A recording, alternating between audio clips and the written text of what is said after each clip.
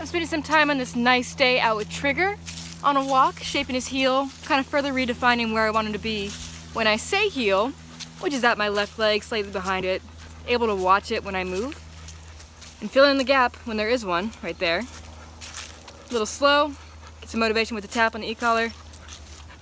Good boy, fills in that space. Very nice.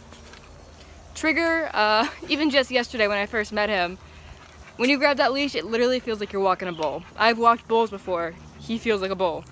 So it's really important that we have him under control, on and off leash.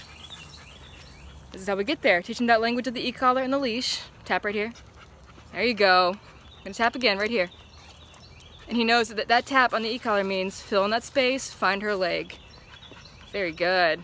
I don't want any tension on the leash.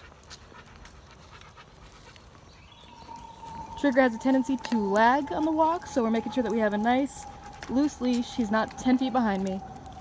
And tap here. Good boy. And definitely not ahead of me either. Good boy.